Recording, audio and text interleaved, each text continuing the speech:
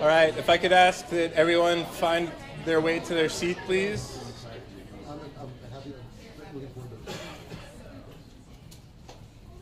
All right, well, good evening and welcome to the second event in a three-part series that we are calling the SDSU Public Health Speakers Series.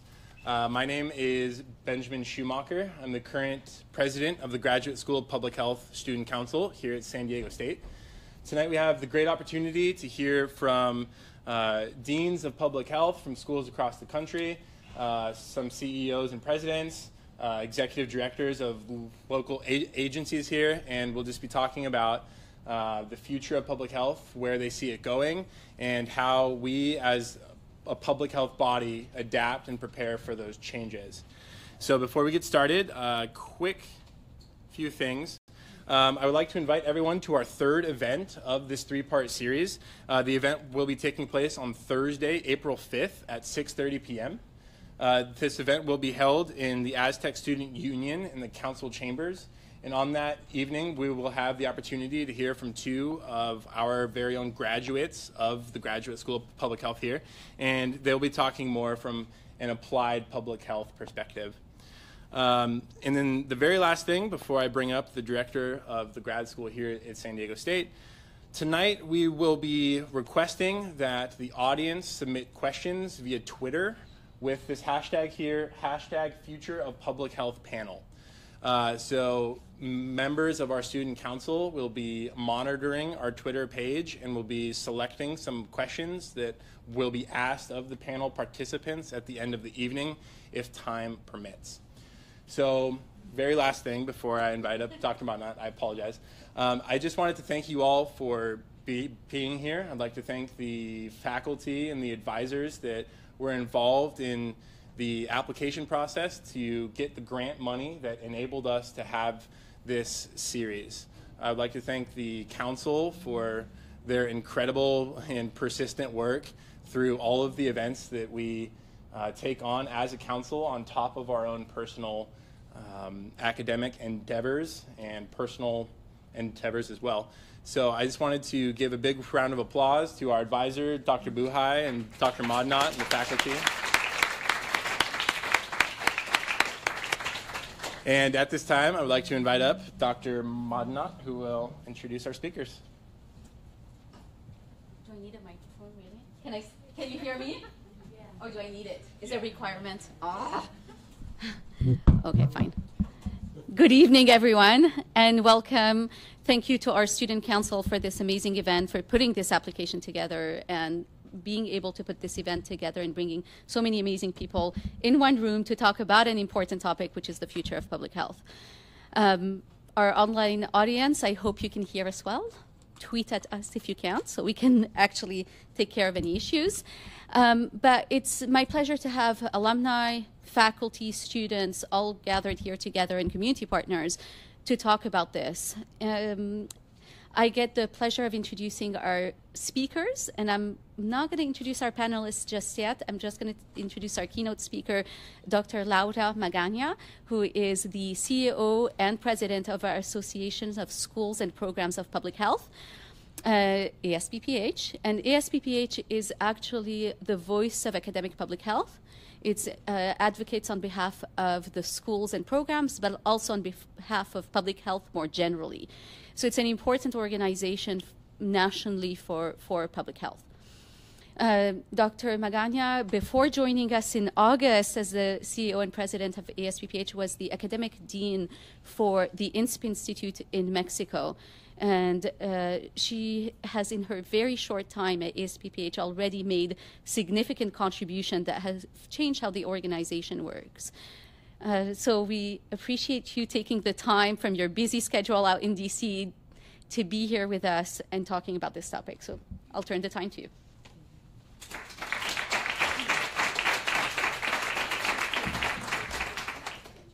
Oh, Ben. Thank you. Sure. That's okay.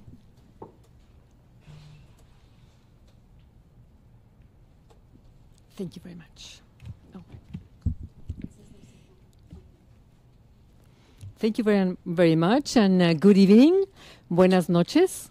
I'm so happy to be here, and it has been already an amazing day, just getting to know the community and everything that you do. Really, congratulations, and thank you for inviting me. It's my pleasure to be here and actually to participate with the whole panel with all our colleagues from the public health institutes and programs and schools.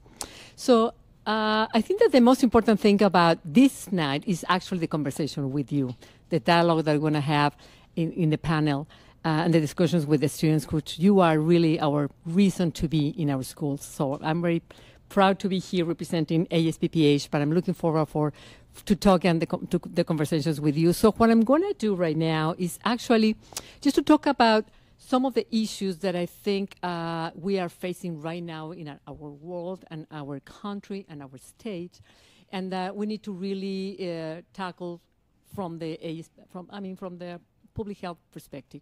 So there are 4 key messages that I would like just to introduce, and then we're going to discuss them. The number 1 is mind the gap. Number 2, focus on risk factors and advocate to correct the spending mismatch. Tackle the root causes of diseases intersectorally and globally, and stay alert to the emerging issues. So let's start with number 1. So we know that in public health we have remarkable achievements, but we have pending challenges.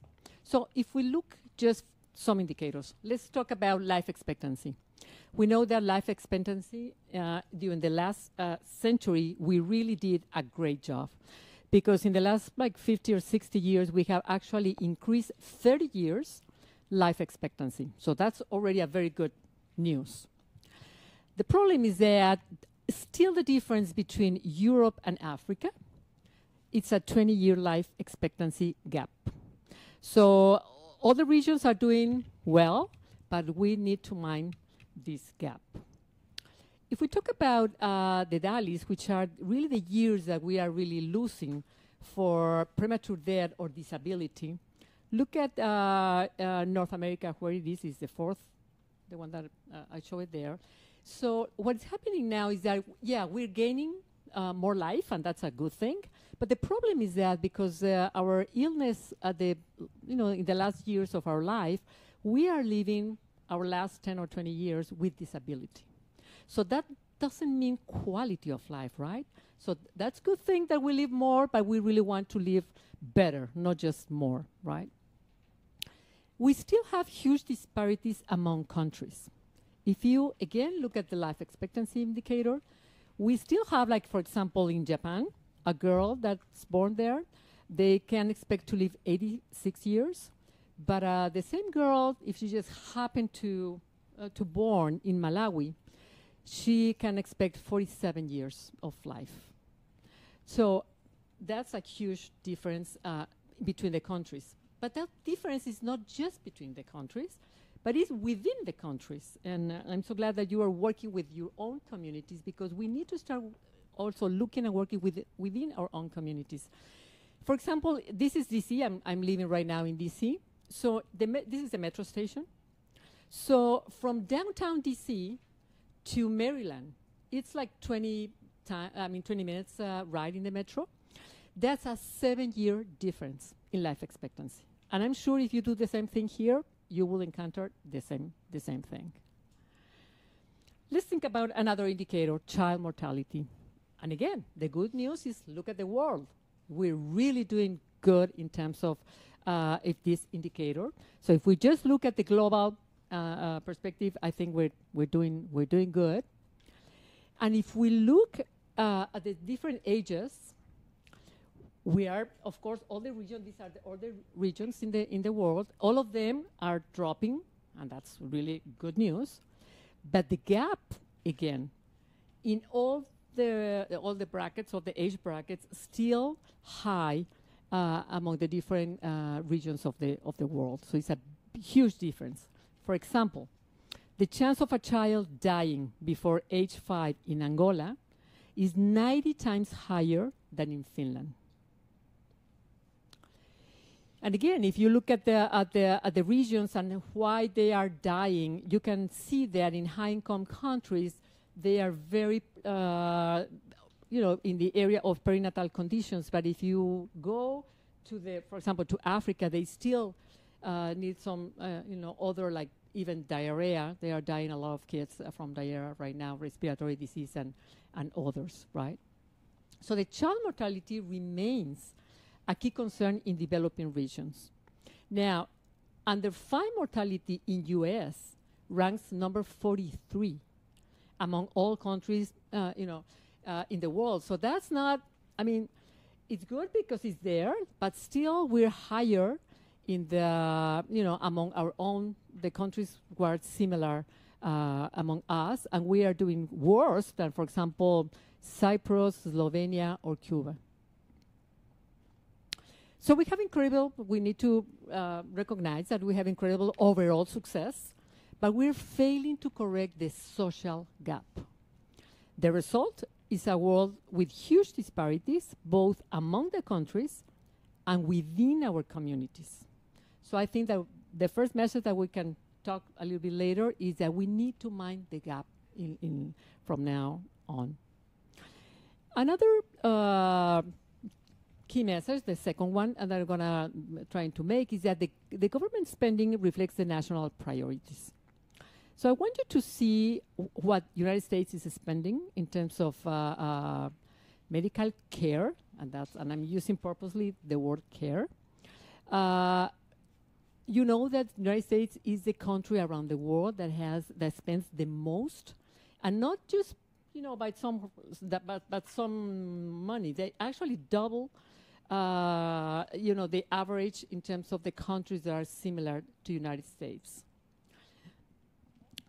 And if we think about the average life expectancy here at birth, and we say, okay, it's pretty good, 78 years, but still it ranks 17, in the ranks among the countries. So all these countries are doing better than United States. And remember, United States is the one who actually is spending the most in healthcare.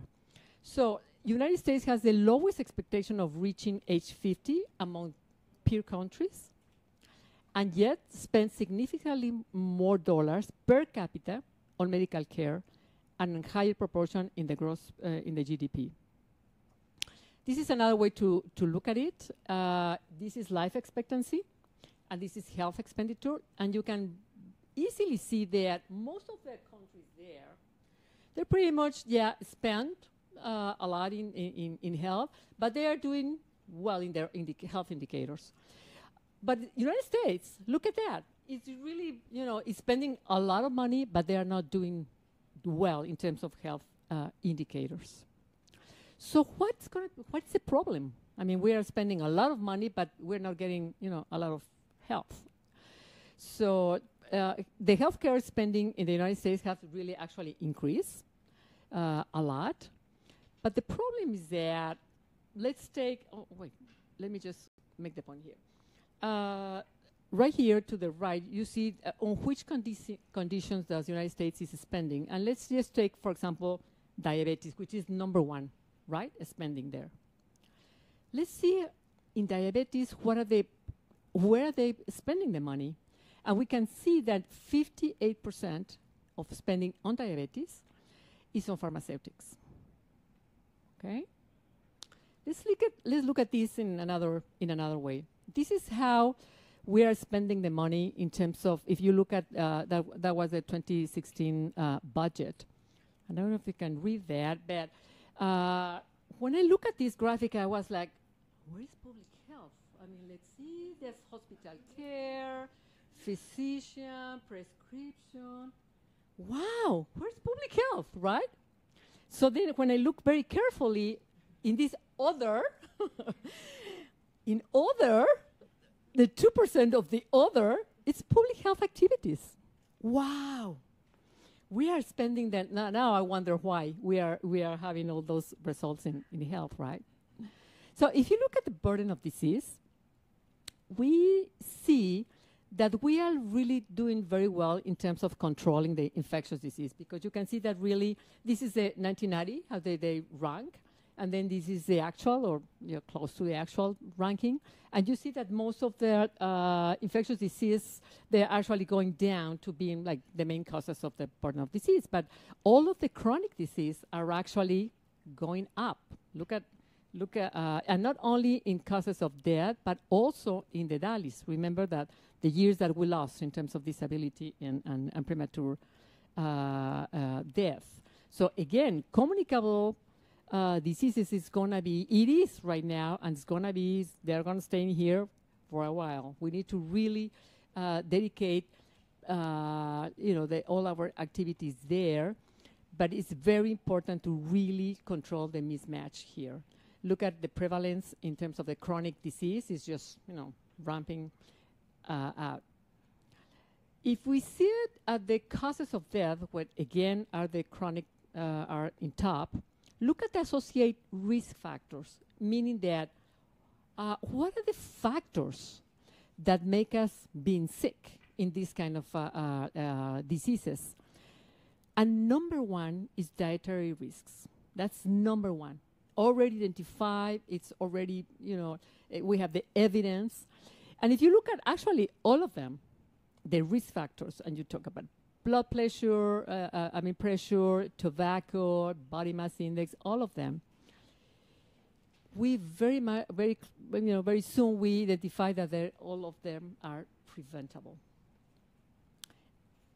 If we look at this pyramid, we can see there the risk factors. So what are the things that make us sick? Are mostly behavioral things. Then the environmental, and then the metabolic, right? So sometimes we think that the mismatch is like this, right? Most of the money will go to the medical services, but we actually we need to be, working in terms of the healthy behaviors. That's the problem. That's where we really started to get into the disease. So my second message that we can discuss later is we need to focus on the risk factors, and we really need to advocate to correct the spending mismatch. Why do social conditions matter? When we look again at what makes us sick, we very soon understand that it's not just the health system. We don't just need to work with health. There's so many other factors related to what makes us sick. So, for example, food, income, environmental quality, the neighborhood conditions, the housing conditions, education, all of these affect our health. If we just look at here, for example, if we just look at this kid that goes to the hospital to whatever disease he has, and he comes out from the hospital, but then we put this kid again in poor environments with poor housing conditions, poor air, and then the mother doesn't have, a lot of opportunities. Maybe she doesn't have job. This kid will go to the hospital again. Why? Because we are not working with the underlying causes of disease. We're just treating him for the illness that he has, but if we're not starting to work with the things that make him sick, it's a vicious circle. We will never gonna end. We really need to tackle the root causes, and the root causes of health and illness are here. It's not just in the health system, but we need to start talking or to be working with employment and housing and education and all the other sectors. And I just took two sectors just to see how important it is that we need to really start advocating and working with the other sectors. If we just talk about income, well, let me tell you the bad news is that this world, this country, we all are getting so much unequal. For example, this one here, the actual, is the top 1% of the population. The top 1% owns more than 50% of all the wealth of the world, right?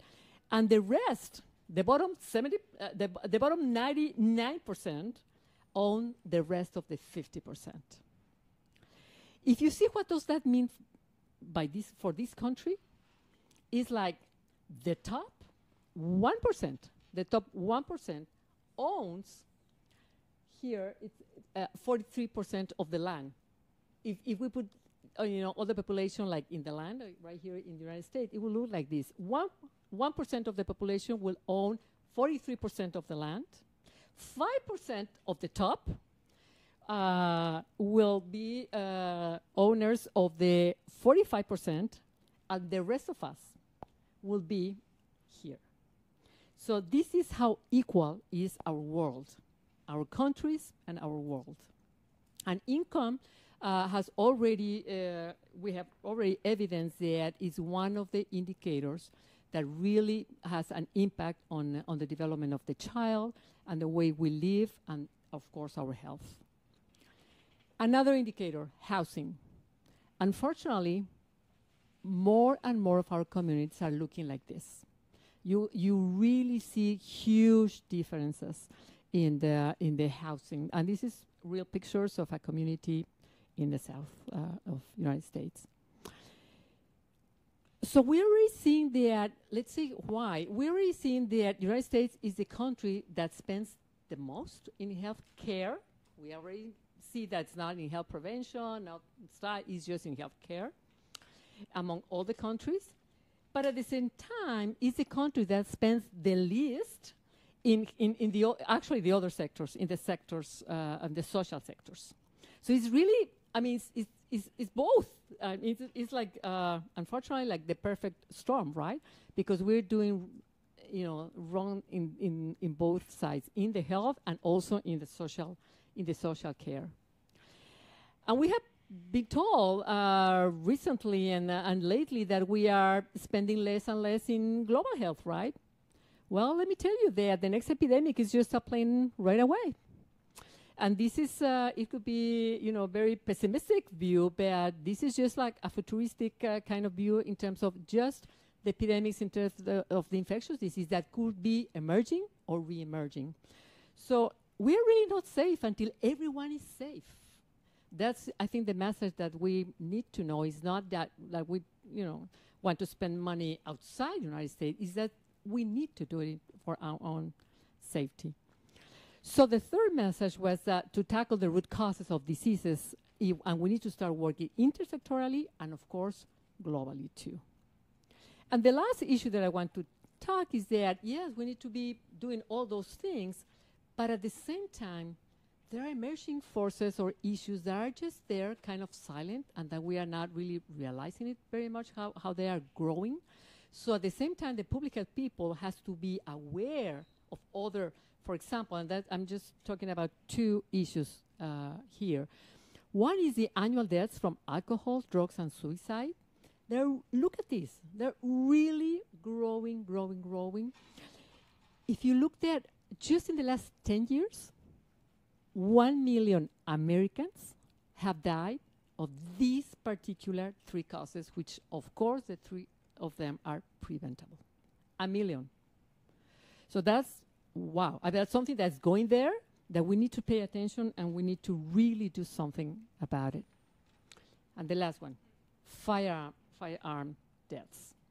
That's also another big issue that we should really, as public health people, we need to be concerned and to do something about it.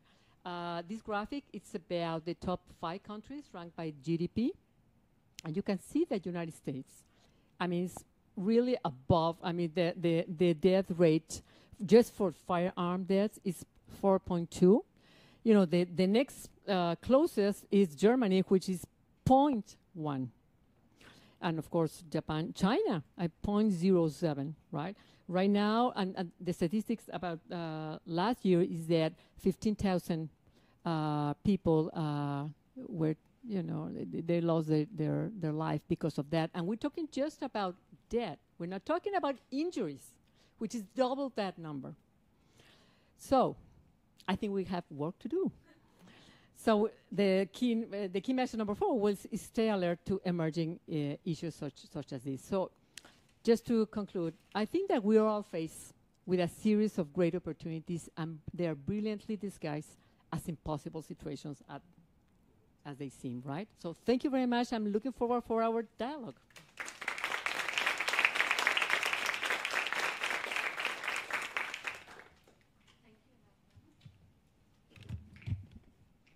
Thank you so much for that message, and right on point with everything that's happening nationally.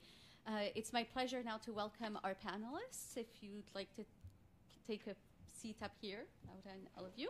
I will do introductions, and I want to tell you that I hand-selected my panel. So these are people that, for very good reasons, are here. They've done an amazing amount of work in public health, nationally and internationally. And I'd like to point out that I didn't ask them for their bios, and I decided to do my own versions of their bios because, and there was a reason for that, which was that there's something that intrigued me personally about who they are and what they've done in their careers. So I'll introduce each one of them, and then I will open it up to Ben to start the questions. So just in order, Dr. Ayman Al-Muhandes, he is the Dean of the Graduate School of Public Health and Health Policy at City University of New York. He's a pediatrician, an epidemiologist, a researcher, an academician. And one of my favorite things about Ayman is his commitment to public service. He has been an incredible contributor to public service nationally. He has been elected to the American Public Health Association Executive Board. And he's been honored multiple times for his contributions in those areas. His research is infant mortality, health disparities, and global health. I've introduced our next panelist, Dr. Laura Magana, and then Dr. Perry Halkitis is the Dean of the School of Public Health at Rutgers. And he joined recently, actually, the School of Public Health there, but one of his, I don't know if I want to call it your claim to fame, but he has done a lot of amazing things. One of them being his book on the AIDS generation, Stories of Survival and Resilience, which received the Distinguished Book Award in the field of LGBT psychology from the American Psychological Association. And one of my favorite things about Perry is actually that he's referred to himself, and I'm quoting, he's an advocate and an activist. And I think that's a great description of the work he's done nationally. Following him is Dr. Dean Smith, who is the Dean of the School of Public Health at Louisiana State University. And something I didn't know about you when I looked for a bio was that he's the first health insurance associate of the American faculty. Of the American Faculty Fellow, right? Is that the title?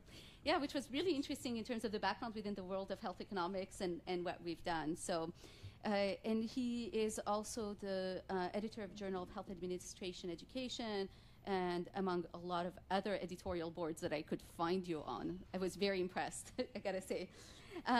Following Dr. Smith is Dr. Brad Pollack. He is the chair of the Department of Public Health Sciences at UC Davis School of Medicine, and he's a leading researcher on the incidence and control of cancer among both childhood and adolescent cancers. And before joining UC Davis, he was the founding chair of the Department of Epidemiology and Biostatistics at the University of Texas Health Science Center at San Antonio. And finally, our amazing local director of the County of San Diego Health and Human Services Agency. He's current Hanlon Executive Scholar.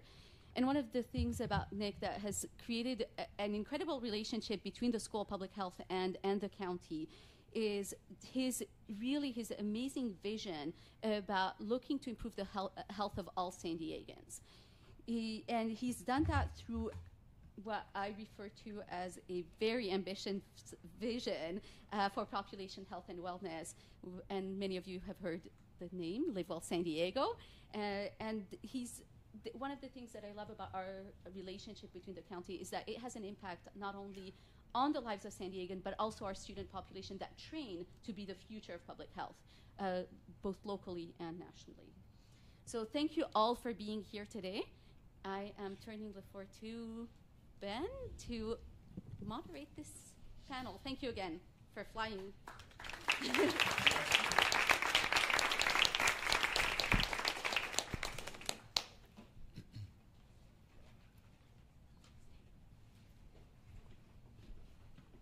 All right, before we get before we get started here, there it is. I'd just like to remind everyone in the audience that we will be taking questions. Please go on Twitter and hashtag your questions with the Future of Public Health panel. At the end of our discussion time tonight, we will be polling from those hashtags, and we will pose those questions to our panelists. So I'll go ahead and get started. The first question: what would you say is the current state of public health, both across the country and here locally? So I'll just go ahead and open that up to the panel. If anyone feels like they would like to speak up, please do so. And I'm never shy. I'll go. Can I say one last thing? No. I'm sorry. So all of these microphones are actually for the broadcasting that is being done by KPBS. So the microphones here do not provide amplification in this room, as you probably found out. So if you are having a hard time hearing, please just raise your hand and ask the speakers to speak up and project more. Please. Thank you. So, well, thank you first for the invitation to be here. I'm very honored to be here with you. I'm so glad so many students came out tonight. We have to go back to the snow in New York City tonight, so feel bad for us. So I actually want to tag on to something that Laura was talking about, which is, this idea that there are these inequities in our society, and I, very much like she, believe that people don't just wake up one day and decide they're going to have health conditions, right? They don't decide one day they're going to be meth addicts, or they're going to acquire HIV, or they're going to smoke cigarettes. But there are these structural inequalities in our world that drive people to these behaviors that get them to this place. So that's my point number one. Point number two is, I think it would be very easy to just sort of throw one's hands up in the air right now and say public health is in a disastrous state given what's going on in our country politically. But I will say to you that I actually think this is a perfect time to be in public health. I think this is a time where it is a call to action for all of us to fight against forces that are trying to diminish the lives of people, which ultimately is a public health issue. So I think the future of public health is incredibly bright at this particular moment. If you adopt an approach to public health that's not just an intellectual approach, but one that's an advocacy approach, and one that is an approach that exists in your heart and in your mind, then this is the perfect time to be in this field. Well, as the other New Yorker on the panel, I'm not shy either. And I will tell you something. Laura gave us some riveting information. One of the things was that this country is spending $3.3 trillion on healthcare. I will challenge you with this question, and I will tell you, if you were to count 1 trillion seconds backwards, would this take you to the Middle Ages? Would it take you to the birth of Christ? Would it take you to the exodus of the Jews from Egypt? Would it take you to the Old Stone Age? Or would it take you to the Ice Age? 1 trillion seconds would take you back to the Ice Age. We are spending every year 3.3 billion buckaroonies on healthcare in this country, and yet we are in the state that we are in. This tells us two things. This tells us that our collective voices are not heard as advocates for the health of this nation, and it tells us that we need to steer ourselves in a different direction. One of the major problems, answering your question as the state of public health, is the state of public health workers and advocates. If we encapsulate ourselves in beautiful alumni reception rooms like we are in today, we are in for a rude surprise in 5 or 10 years from now. Our job is to take the public health ethic and the public health mission out to our communities, not only to our profession, but across the board to the service professions, to the policymakers and the advocates. Otherwise, we will be in an echo chamber, talking to each other. I want every one of you this weekend to reach out to 3 non-public health professionals and tell them how important your mission is to your life.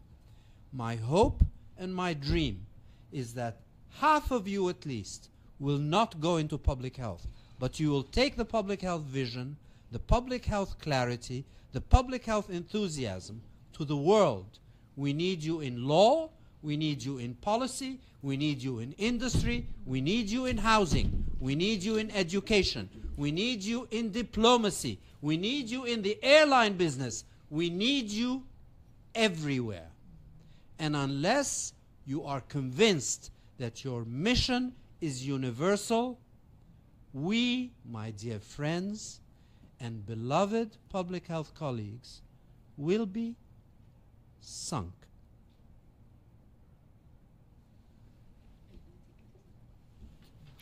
We will not be sunk.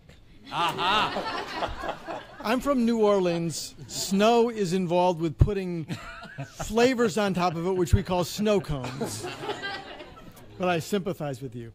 Those of you may see that I have a button on that says 50 no more, and it does not reflect my chronological sort of experience here.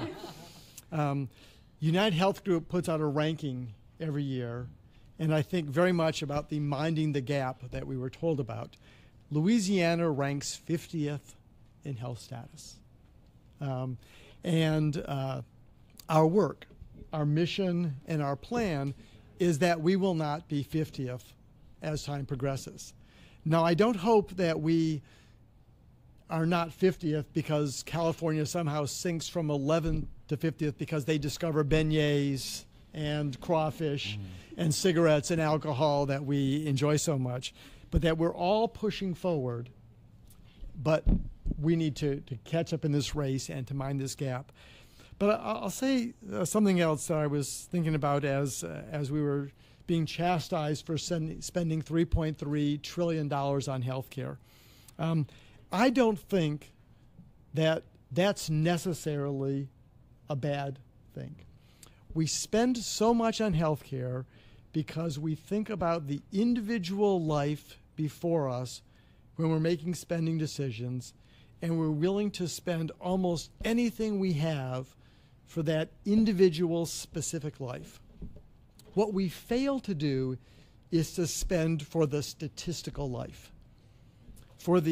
We don't know if they're going to have a heart attack today, tomorrow, or the next year, but we do something to try to prevent it.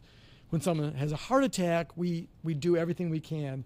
If we could have that same enthusiasm, not for the heart attack before us, but for the potential heart attack down the road, and we convinced people and they understood that this was their future, I would be happy if we spent $3.3 trillion on the immediate, as long as we were spending $3.3 trillion on the preventive aspect as well. So I'll chime in. I'm Brad Pollack from UC Davis. I am actually in a school of medicine, and so you mentioned a whole bunch of folks, diplomats, airline folks. How about physicians? How about medicine? So I've established my career in medical schools, University of Florida, University of Texas Health Science Center San Antonio, and now at UC Davis in the School of Medicine. We have a Department of Public Health Sciences, so we function like a mini school of public health with a very large research portfolio. But I talked to a couple of you before we started today, and where are you headed? A couple of you told me medical school, next step. And I can tell you at UC Davis, in this current class of MPH students, 5 of our students got into medical school. I think 3 of them are actually going to UC Davis. I think the issues of public health have to permeate the medical industry. And you're seeing some of this happen in different places. As you all know, qualifying for medical school now is different. The MCAT exam looks a lot different than it did 35 years ago, because now there's the human element, and we have undergraduate programs that are pushing public health. I think those of you who are going into medicine with a public health background are going to be different physicians. And I think one of our things that we need to do is we need to change medicine. So I actually agree with Dean that that number, 3.8 trillion, sounds okay to me as long as we are spending it most appropriately. The other thing that's happening now, market forces are changing the way healthcare is financed. In the old days, it was fee for service. The more procedures you did, the more money a health enterprise made, both providers, hospitals, and so on. And we are now moving to this model of value-based care, which means you're now going to be paid to cover a life, much like the HMOs like Kaiser, where it's a fixed dollar amount.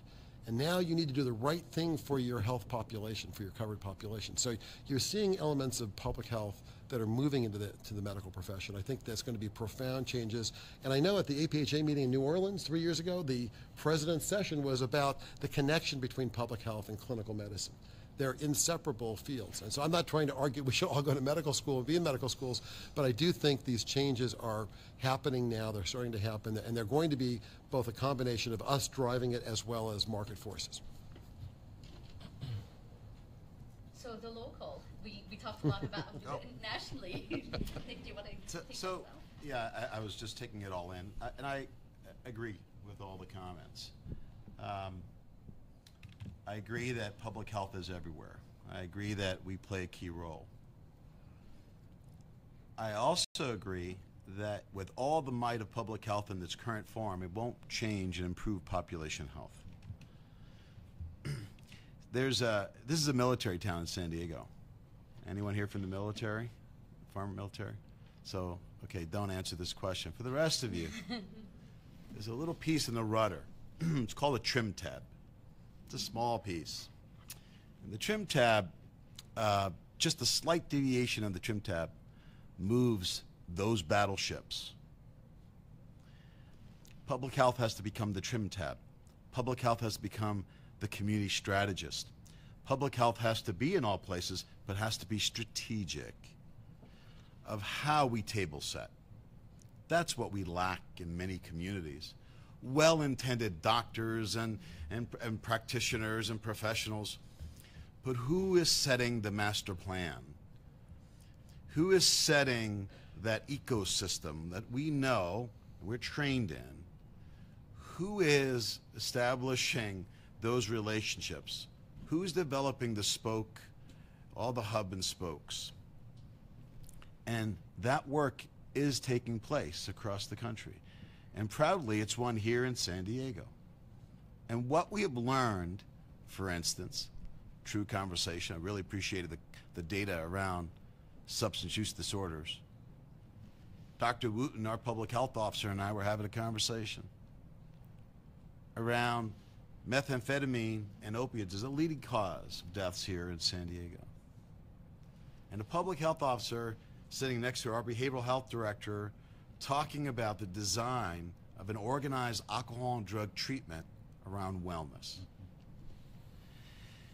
It was bringing in the power of the public health officer around health education and how we're going to connect with addicts, because that's what we do really well. With the drug treatment folks who know how to do drug treatment very well. It's a little bit of an example what I mean by how do we become that health strategist. And when you do, you can reduce heart disease as we've done in this region over the last 15 years. Heart disease is still leading cause of death in the country. It's the second leading cause of death in San Diego. Stroke, third leading cause of death. And it wasn't just meds that made that happen. So when you look at, is there hope? Can you reduce chronic conditions like diabetes and asthma and heart disease? It's unequivocally yes. Is it hard? Yes. But I agree what we're saying here is, how do we go do that now? That's the key. We understand what the problem is. How we do that, this is where public health does play a critical role back in that community health strategist role. I want to add something to what you said, because I completely agree with you. I think that, focusing on the issues of wellness is really key, and, empowering communities with the tools to, to work with advocates and with healthcare professionals to improve their health is incredibly important. But I think for us as public health people also, there's another really big important piece, which is the health problems we face can't be the health problems of others. Othering in this country is extremely huge. And when you look at the charts that Laura showed us, the people that were most affected by those health conditions are the others, right? So it's like, so I'll tell you a story. So in the early 2000s, when Bush II was president, and I had been doing HIV work for, I don't know, a decade at that point, all of a sudden there was an HIV problem in the United States. Right? It was solved. We didn't talk about HIV anymore. It didn't matter. There were no problems. And in fact, for those of you who don't know this, we did not have a national HIV strategy until President Obama. We had a strategy for Africa, but we didn't have a strategy for our own country. What's up with that? So what that's about is about othering. It's about health problems being the problems of other people. You, as public health people, and I agree, they should be in all these fields, including politics, right? Need to go out there and know the people that you're working with. It's not enough to sit behind a computer and crunch numbers, right? Sometimes I joke, the school that I inherited, that I'm very proud of right now, some of the faculty I inherited couldn't tell you the difference between a meth addict and an elephant, right? That should not be what public health people are able to do. Public health people need to be face-to-face with the community. Public health started out with community engagement, with advocacy. We've lost our way. We became too intellectualized, too academicalized. That's not really a word, but I'm making it up, right? Academicized, whatever. We need to bring it back to the people, That right? new word might give you tenure, though. Honey, I've had tenure for a decade. I'm good. But I think it's, as Ayman said, talk to 3 people. Also go out into those communities that are affected and see what's going on. Don't be afraid to go there, right? Don't other those people. Engage with them. Be compassionate. Have empathy. Yeah. So I'm going to say something. How many of you, or a question, how many of you consider yourself public health professional in the room? No. How many of you consider yourself an advocate? Very good. And that's really what it boils down to, is that the two intersect. You cannot do public health without thinking of advocacy. I wanna Third question. also- yeah. How many of you voted in the last election? Thank you. Now, that's a room that wouldn't look the same way if you went somewhere else. If we asked how many people voted across our county, across our state, and nationally, the numbers are abysmal. It's an embarrassment. As an immigrant, I think it's an extreme privilege that we get to vote. And so my message, beyond all the things we've said, is engage in politics, advocacy, voter registration, voter turnout. Those are all important part of what we do in public health. It's not something to take lightly. I also want to disagree slightly by saying it's okay for us to spend $3.3 trillion on healthcare. I don't agree at all. And any of us that has spoken to their grandmother has heard that an ounce of prevention is worth a pound of cure.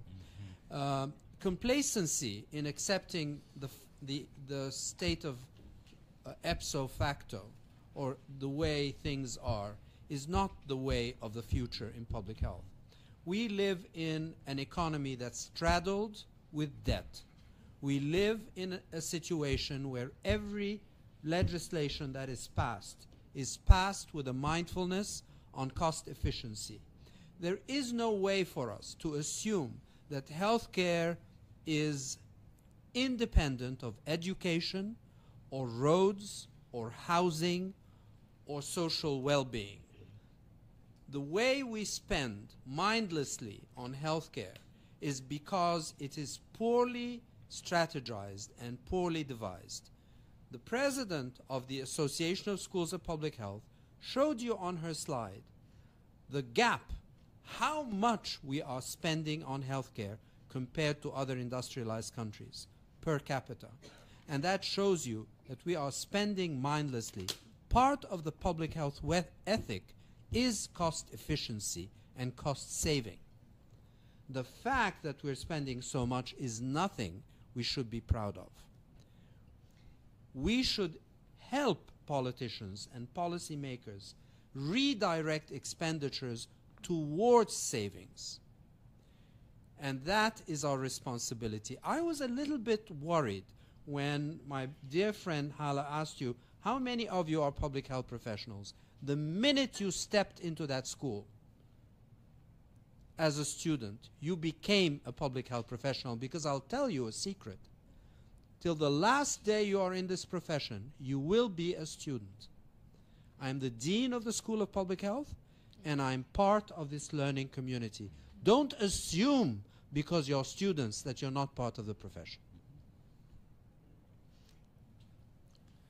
All right, thank you all. So now that we know what the current state of public health is, or have discussed it,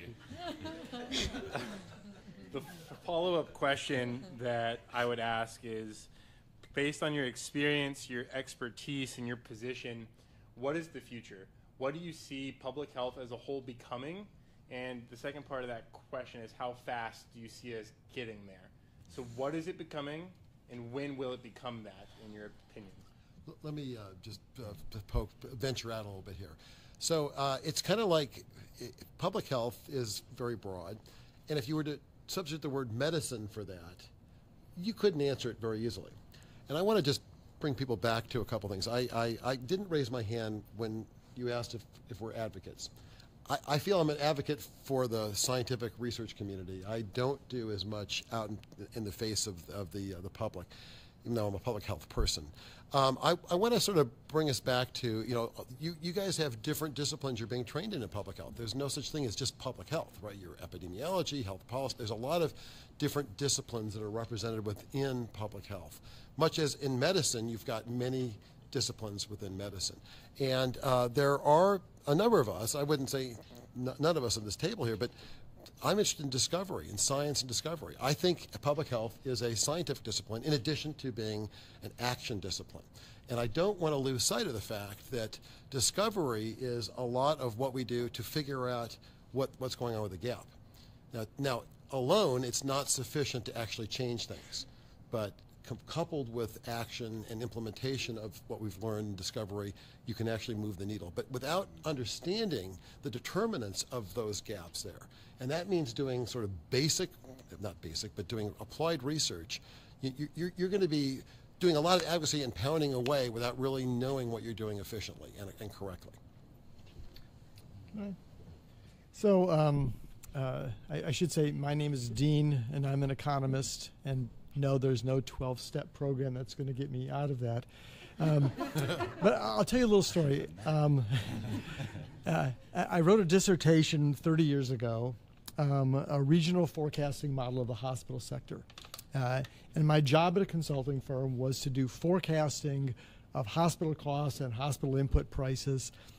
And I had a very fancy 55 equation model for each of the components of hospital inputs, from wages and supplies and even including utility cost. And there was only one part of my modeling that was really good, and that was utility cost.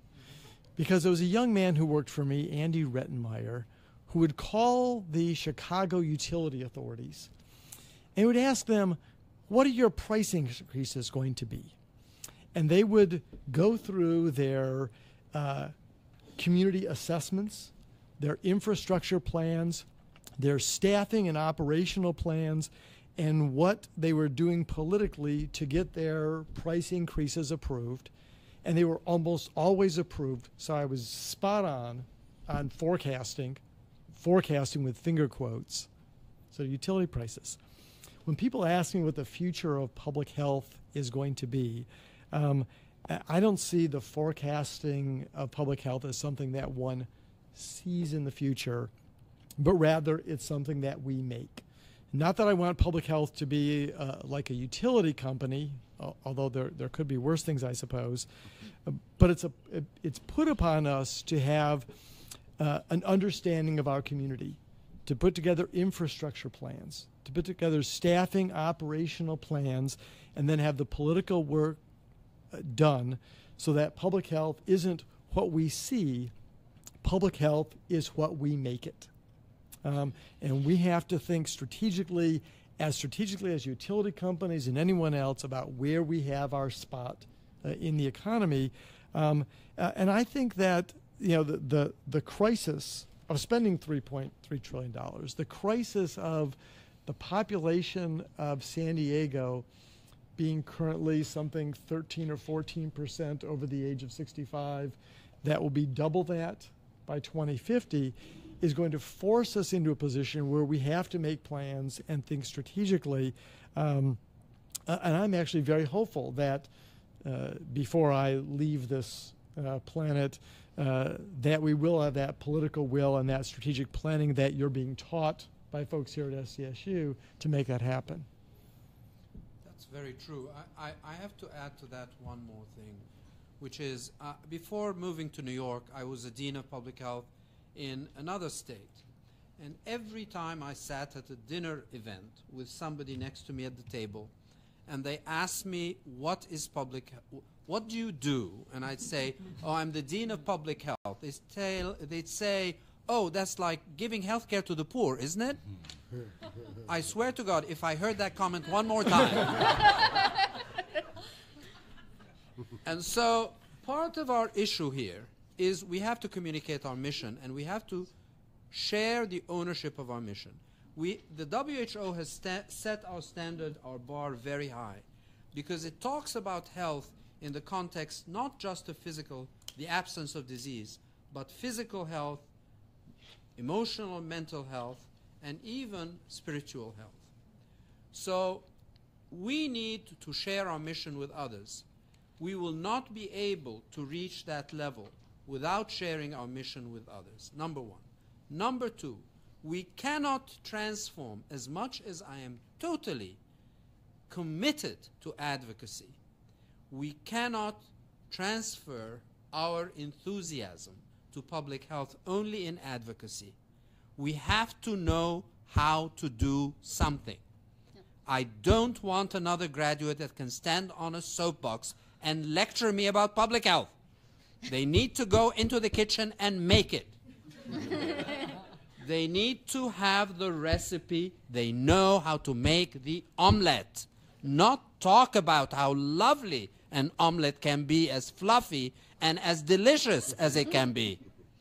That is our mission. It is contradictory, because on the one hand, we have to maintain the passion, we have to communicate the passion, we have to spread the word, but as my colleague said, we have to know how to do something and do it and prove to the world that we can. Today, there are 70,000 applications to schools of public health to get a degree in public health.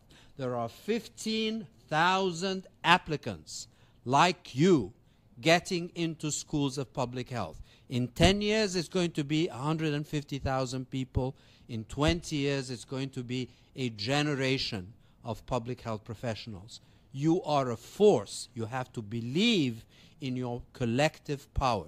The future of public health is in your hands, not in mine. I'll be long buried, and you'll be out there making a difference.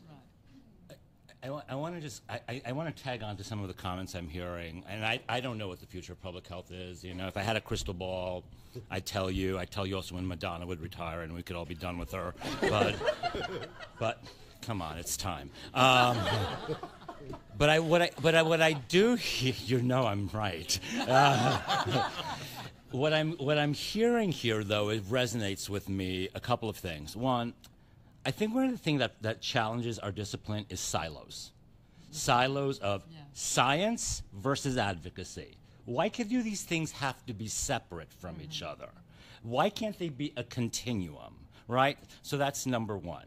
Number two, I want students to have the skills, and I think we teach them how to do a t-test, right, and write a paper. But what I think we're not doing, right, maybe we're doing that, but I don't think what we're doing what we're not doing well in our schools is teaching your generation how to then take that information and make it powerful and meaningful and translate it into the real world, right? So I don't want another set of people who can, like, tell me what an incident rate is and what a t-test is and blah, blah, blah, blah, blah. I want somebody who actually sits at the crossroads of epi and biostats and policy and advocacy and community engagement and puts it all together and makes this, I'm going to say the soup, not the omelet, a soup that is rich and hearty and doesn't live in this disconnected place. I think the new STEVE criteria that just came out last year are forcing us to do this, to break down those silos.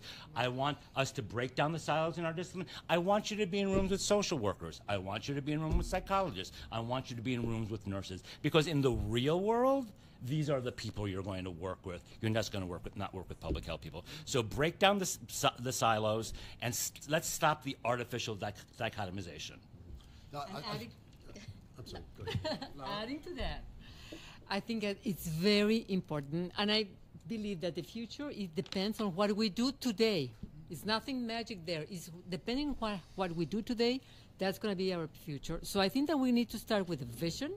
What do we really want our profession to be? How can we impact our world? And then the thing that we need to do right now in terms of working, and I just want to follow up what we have to be doing in our schools and programs, is really doing more of the skills rather than knowledge. The knowledge is changing every time, but the skills. So the so-called soft skills, that I'm really against of that because they are nothing of soft. I mean, the real skills right now is how you communicate with others. How do you work in teams? How do you collaborate? How do you advocate? Are you active? Those are the skills that we need today in order to make the future really a better future. So I think that in the schools and programs, we need to emphasize more what are the skills that our students are really developing in order to really make our world a better world. So I want to add to the issue of silos. I couldn't agree more. When I was 23, I started the MPH program at UCLA, and they made me take environmental health science, health education. I was doing epidemiology. I had to do I just could not figure out why the heck they were making me do that. And it didn't make any sense. I wanted to do epidemiology. Leave me alone. Biostat, I know I needed. I took these other courses in health services research. Paul Torrens taught that course. And you know what? All of that stuff became extremely important. So I couldn't agree more that we want you coming out of our educational programs to get the connections, understand how these disciplines, these silos, they're not really silos, they're different prisms of the same issues that we have to deal with. And I would also agree that now that we see there's a shift in how we're going to accredit our programs now, the competency-based things are moving us more toward that. And I'll just tell you, in medical schools, they've done the same thing. Now it's problem-based solving.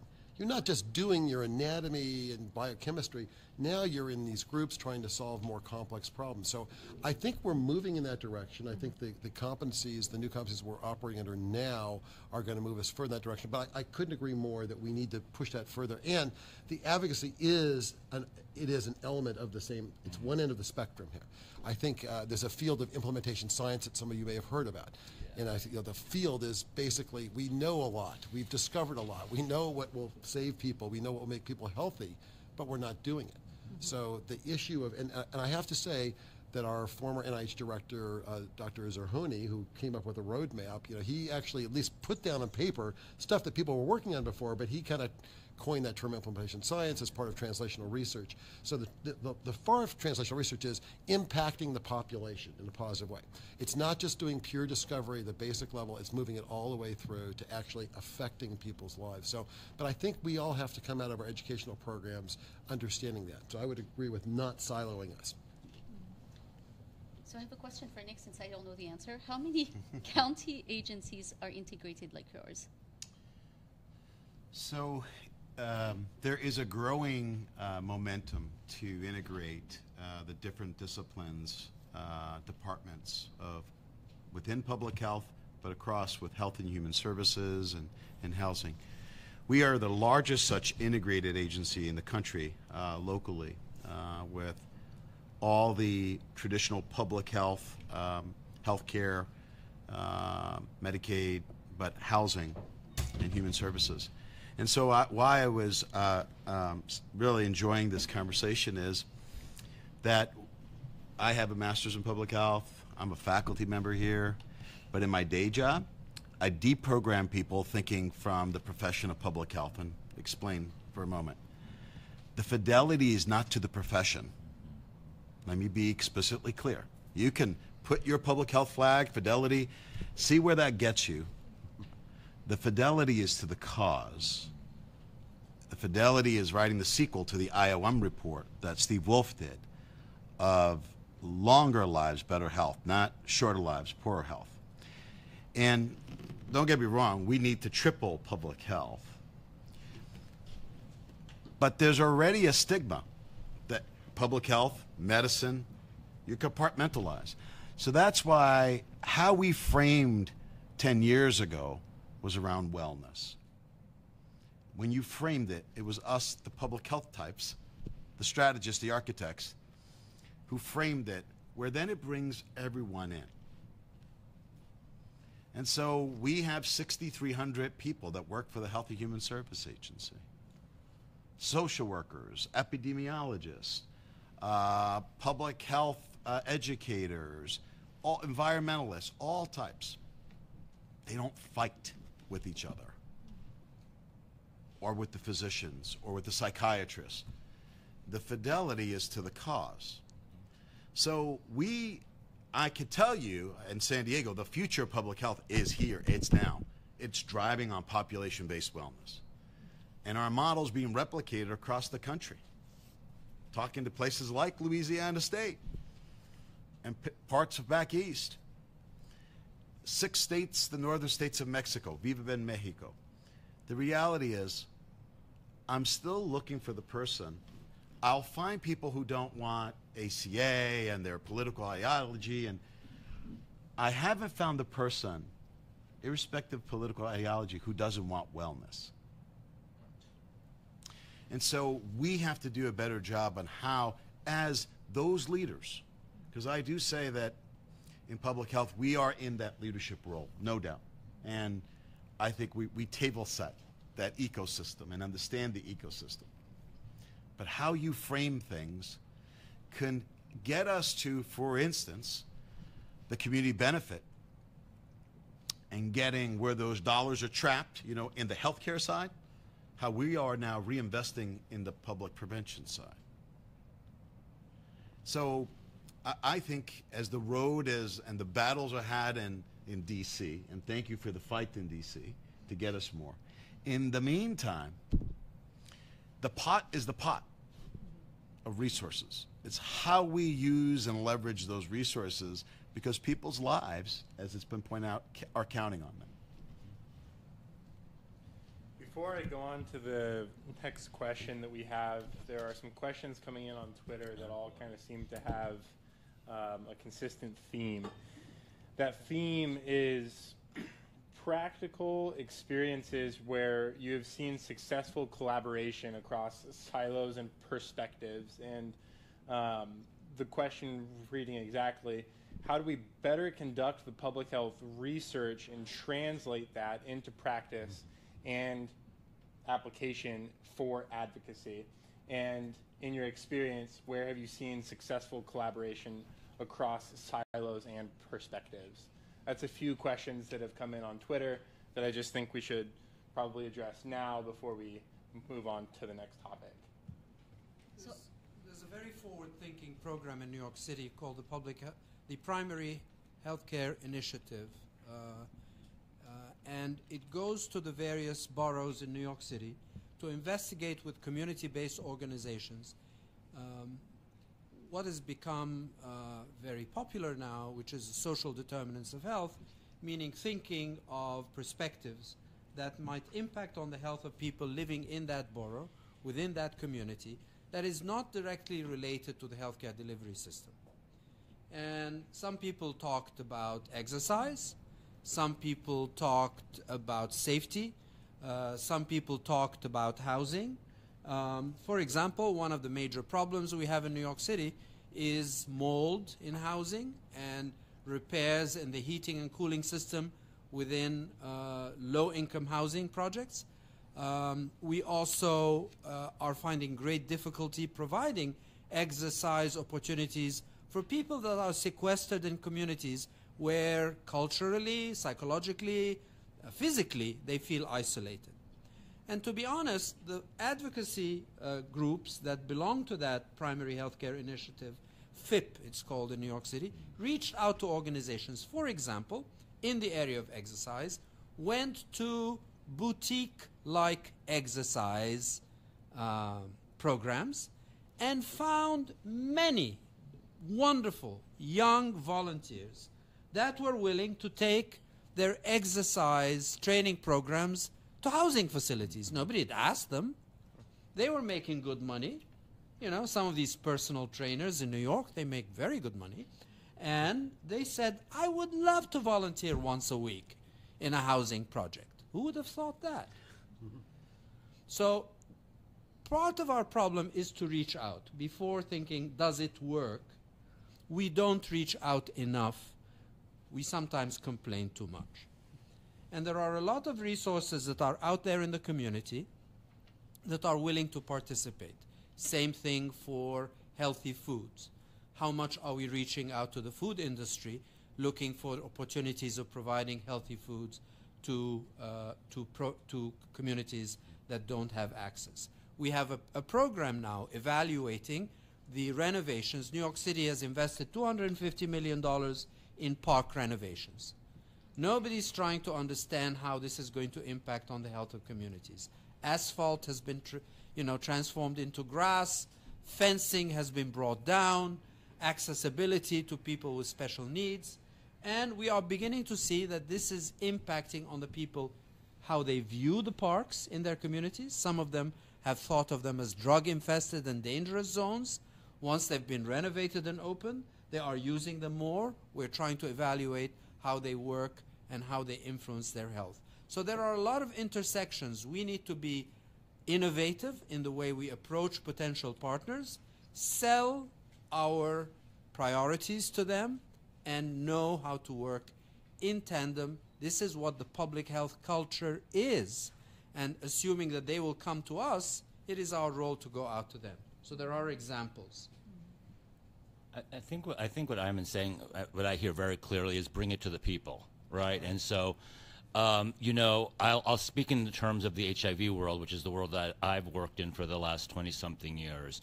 If you want to curtail HIV and other sexually transmitted infections in gay men, you go to where gay men are, which is to bars and to bathhouses, and you set up testing at those places. You don't wait for them to come to you. When you're trying to get injection drug users to get clean needles, you actually put the mobile van in neighborhoods where they can come to you and very confidentially and easily, right, get those clean needles. So bringing it to the people happens that way very structurally. But bringing it to the people also means that we have to get the message out there to the people, right? And so I need another paper like I need another hole in the head on my CV, right? But what I do need to do, and what I force my, and I'm going to use the word force, my students to do because it's an assignment in their classes, is write helpful pieces like put public service announcements together, write op-eds, do the kind of writing that's going to impact people in their everyday lives. So bringing it to the people intellectually, but also bringing it to the people physically. One of the things we've been studying in my research center lately is healthcare in young gay men and why gay men are not accessing healthcare. Well, because men get healthcare less than women to begin with. Young gay men, it's no different than them. It's because they are not going to go out of their way to look for it.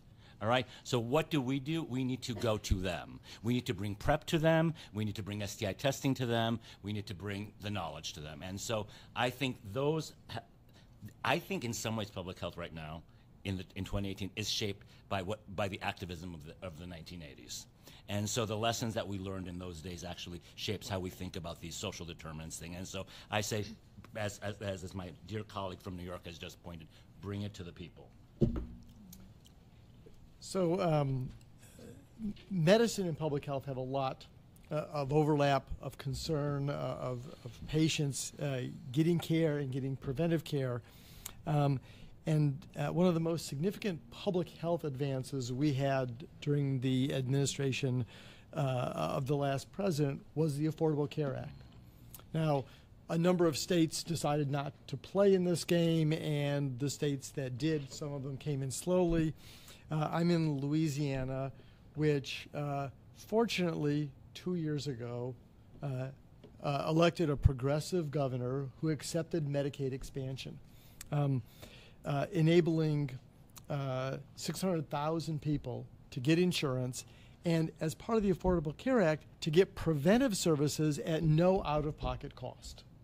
And this has been an important success for the state. but no one in the state thinks that they've won a battle or they've won a war. This is something, a step forward, and to prevent a move back, it has to be explained to everyone what this public health story meant. So any of you who are interested in this can look at the Louisiana state website. And on the website for the Department of Health, you can look at Medicaid, and it provides a map of the state. And on every single parish in the state, we do parishes instead of counties because we still live in an ancient time. But you can click on every parish, and it tells the citizens and the elected officials in those parishes how many people have health insurance newly. How many of those people got preventive care services? How many of those women got mammograms? And an estimate from the epidemiologists of how many lives were saved. This is a huge success that they were able to achieve, which it was helpful to both medicine and public health. But the communication process now of preventing this from being taken away will be enduring. And Dr. Gee and Michelle Leto know this, and they're trying to push forward, but they also know they need to learn from places like San Diego how to make further advances that don't rely upon something happening from the federal government in the near term. All right, the next question I am personally very excited to hear the discussion about. We've seen a lot of critical public health problems in this country, from smoking to obesity to hepatitis A here in San Diego County, to the massive rise in opioid and drug-related deaths in the recent years. What do you see as the next big problem that public health professionals will be faced with? And again, there is no crystal ball, as was brought up, but please feel free to talk about chronic diseases, health behaviors, infectious diseases. There's a lot of students in here that are undergraduates that are pursuing a career in public health. There are several master's students about to graduate. There's faculty. And just kind of give us your perspectives and your professional opinion on what you think our careers will be faced with. God, if you only knew. So, one of my childhood friends, Craig Shapiro, was with the CDC for many years, and he just retired about 5 years ago. And they called him up to do the Zika thing, and he's actually in Puerto Rico now. He lives in Bethesda.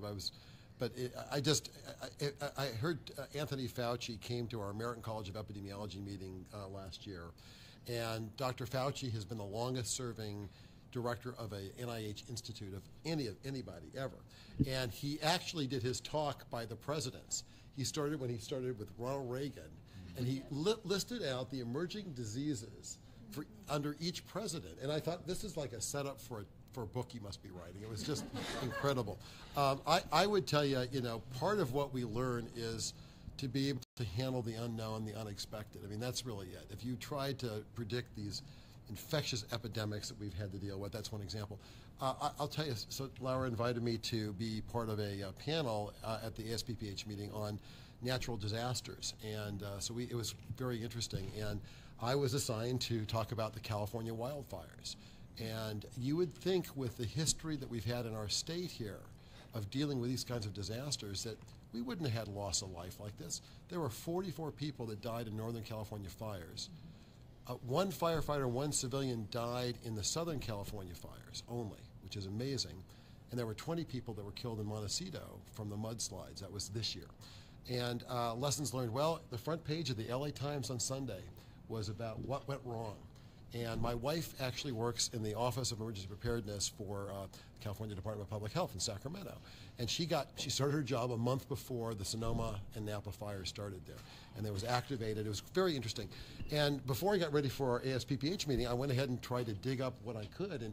And so the LA Times on Sunday this week basically said, it was a breakdown in communication. Now, who would have known? Okay, and Southern California, actually, the counties in Southern California were much more sophisticated than Northern California in that they had the wireless alert system. All of them were active, whereas Napa turned it down completely, and Sonoma was still thinking about it. Okay, so I just think that what we will learn in our education and our work experience, you have no idea what's going to happen next. And I want us all to get the skill set and have an open-minded thought process about being able to solve unknown problems. But who knows, right? And by the way, the opioid epidemic is not over yet. Of course. Right? We're just starting. Yep. Yeah. So I'm at ASPPH a couple weeks ago. We had Sam Quinones speak, who wrote Dreamland, the story of the opioid epidemic problem. And we had our colleagues from University of Pittsburgh who have an incredible database on their website about opioid addiction and deaths by state over the past 2 decades. And what is really astounding about it, both from the story, the human lives that Sam brought to the table, and the data from Pitt, is we should have seen this coming.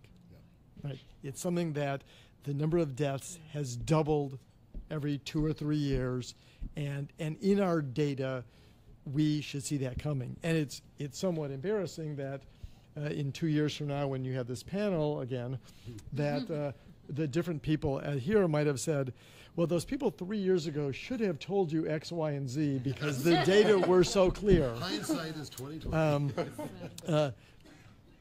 But you're right. We don't have the sort of depth of an analytical capabilities getting into the data that I think we will have.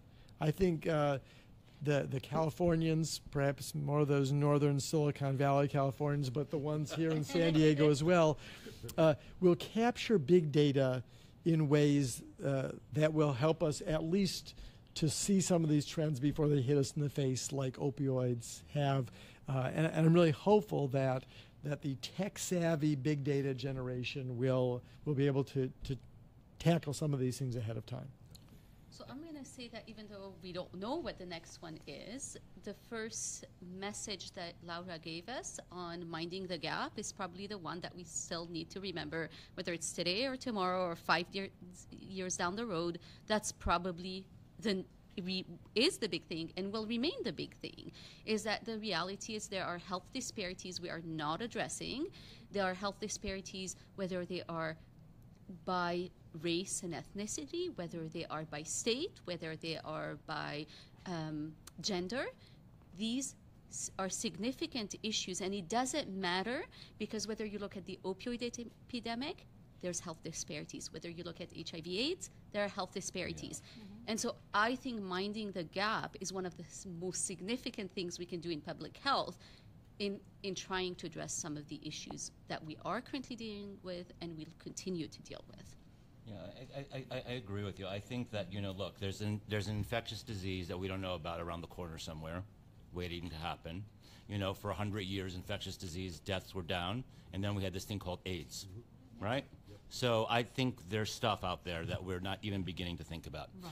2, climate change, right? But I'm going to say something a little less obvious and a little more esoteric. Violence. Violence in our world, violence in our communities, violence against women, violence against people of color, violence against LGBTQ people, intimate partner violence. I think these are all public health dilemmas. And I think that we're just scratching the surface on those issues. And I think in this increasingly polarized world, we're going to see more and more of it. And it's going to take its toll on people emotionally, which is a public health crisis, and physically. Yeah, I will say something a little less dramatic than many of these things. And I will tell you that last year, for the first time in human recorded history, more people died from overeating than undereating. Ever. The crisis that we meet globally, and as somebody that has worked in global health and continues to work in global health, and the onslaught of the self-interest of food industry that is totally blinded to and unresponsive to the health needs of the populations that use this industrial product will destroy human health. Food that is legal but lethal, including fat unregulated, salt unregulated, carbohydrate unregulated, and sugar unregulated diet, is killing us every day. The $3.3 trillion that we're spending, 60% of them are directed at chronic diseases that are preventable, if you listen to Laura's presentation. Many of these are driven by food. Food industry has become an enormous opponent for health professionals. We are unable to confront them. Many of you have heard of the horrible failure of regulation of serving size for sugary drinks in New York City that was turned around by the food industry as an issue of social equity. That unless somebody has the freedom of taking a liter with a kilogram of sugar dissolved in it, then we were not doing right by their social justice. And they won. So the food industry is not an innocent bystander, number one. Number two, the communication and alteration of the palate of people. In the smallest village in Southeast Asia, I see a McDonald's. What on earth, and I was going to use a bad word, what on earth is the Big Mac doing in that small Asian village that was eating tofu and minding its own business and living till they were 100? So it's a global problem. It's a ubiquitous problem. It's an insidious problem. And the opponent is out there standing tall and confronting any kind of criticism and any kind of onslaught on their profit margin. I think that this is a perfect segue into the final question that we have for the evening. So again, if you have questions for the panel, please on Twitter use this hashtag, because I have one more question to ask the panel, and then we will turn to. May I say that that will be the last question in general, because we have two of our wonderful panelists who are trying to make a flight to New York before the snowstorm hits. Yeah. So, Yeah. so Okay. I apologize. Don't use the Twitter hashtag.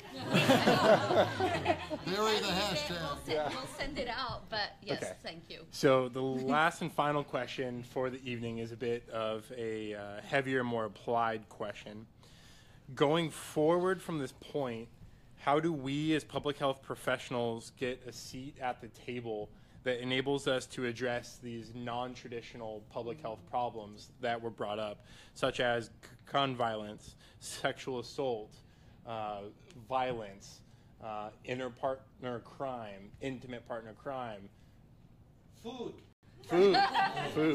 food.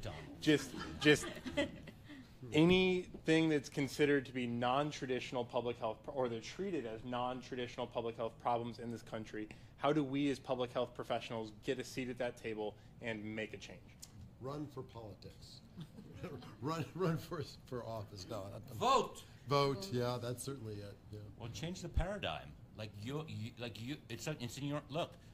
I'm an ACT UP guy. We changed the paradigm in the 1980s. We were dying, right? We took the battle into our own hands, right? Didn't mean that people didn't die; they still died. But we changed the way that the pharmaceutical companies were working. We changed access to medications, and we changed the course of the epidemic, right? Not fast enough. You can change the paradigm. Like, you demand that conversation about violence and inter-partner violence are public health issues. You need to say it. Because when you say it, and you say it, and you say it, and you say it, and you say it, people will believe it. And this is one where siloing our actions probably won't help us. There are acting up on the outside to make change, to bring to light what is happening is important, but also being on the inside. The people that go into health management and policy will become hospital CEOs and can change where they spend their community benefit dollars that Medicare is giving them. The people that go into health behavior will work for some agricultural companies and from the inside seek to make changes. So I think we need to both be inside and outside and sneaky as all get out. And I'm not sure if we have a class on Sneaky 203 yet. It's not a 101 class. It's in the seat criteria. Okay. Well, I would say that some of you, I hope, will become educators for public health students. Okay, let's think about the next generation here. I mean, it won't be all of you, but part of what we do as educators is to educate people, to educate the next generation. And I think, again, keeping a flexible, open perspective on things will allow us to inculcate ourselves into things that were non-traditional areas. I think, so you don't know what the next epidemic's going to be. You don't know what the next crazy, violent thing's going to be. We've got, obviously school kids now that are showing up at state capitol saying, enough is enough.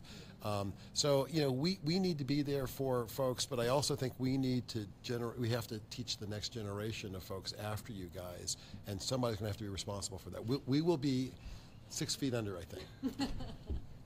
I don't plan to be. Well, okay. I'm going to live forever, I know. I would say raise your voice, be active, and work outside public health. And I completely agree. One or two or more were saying the same thing. I deeply think that there's a lot to do, of course, among ourselves, but the more we work outside public health, I mean, like transportation and urban and architects and the engineer and all of the others, and just bring the public health perspective in all of those areas and talk about wellness. And I really like that, because wellness is where we really meet. If we go to the, with the architects and say, well, let's build this community for the wellness, not for the, for eliminating disease, but they wouldn't understand that. But if we said wellness, they would come up with, oh yes, we can, build this street in order for the people to walk or to use their bikes. I think we need to try to concentrate in what it makes us common. What is our language that we really have the same with the rest of the people in order to really advance. So I think, and again, I completely agree that our hope is in you, in the next generation. I think that you will make this life better, and we're going to be living, quality lives because of you, the changes that you're going to make in your communities and the things that you are learning just right now. You're seeing the solution. He's sitting right there next to Hala. He is. Somebody who is you. I'm going to be under. A man who has high ethical standards, who represents you politically, who is not bought by special interests. Yep. Any such man will see the value of public health and will promote your interest. Youth today were walking in Washington, D.C., demanding that their representatives would not be bought by the arms industry. They are on the lookout. Look at your candidates carefully. See where they raise their money. Look at where their loyalties and their affiliations are before you vote for them. And help choose candidates that stand for your beliefs. That's how we change the world in a democratic system. This is a message that is needed today more than it has been needed in the history of this country for a very long time.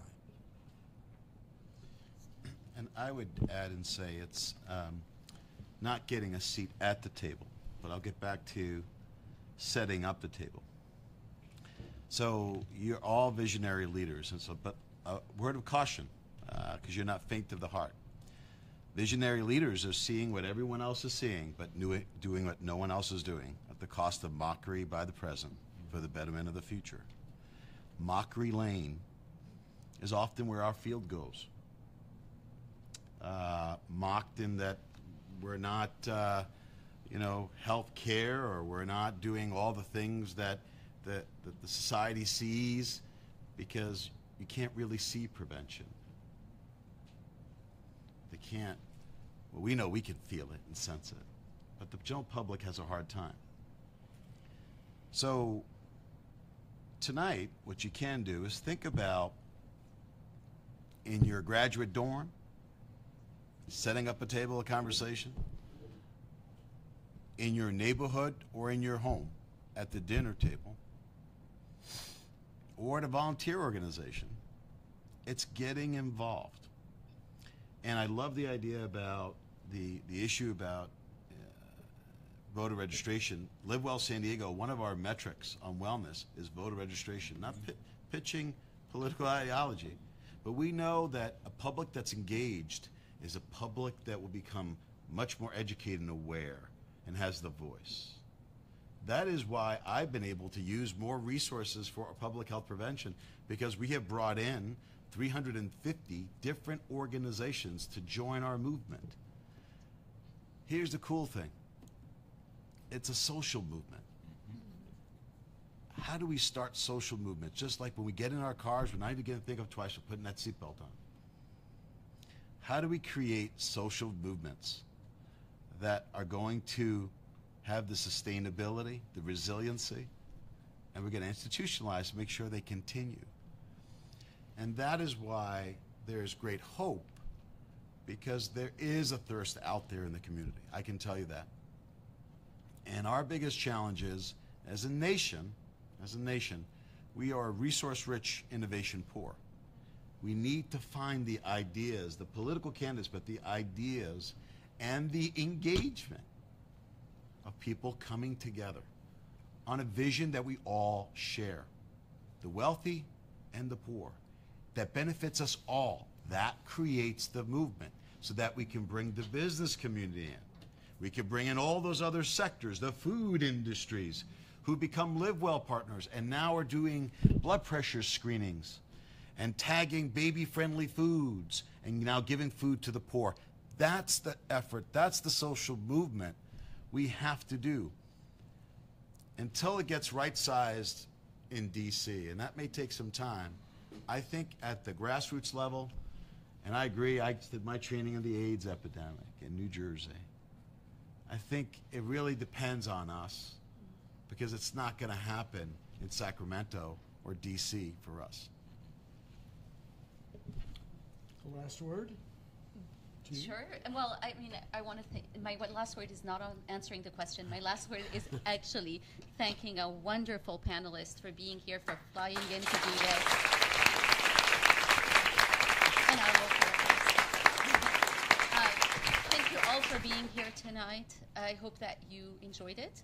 And for my students, I hope I do not hear again that you do not like teamwork, because that is the foundation of public health. No complaints about those team assignments, right?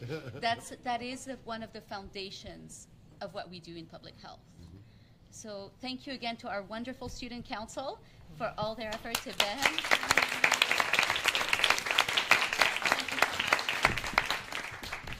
And let's get you to the airport. Thank you all. I know, I'm staying over.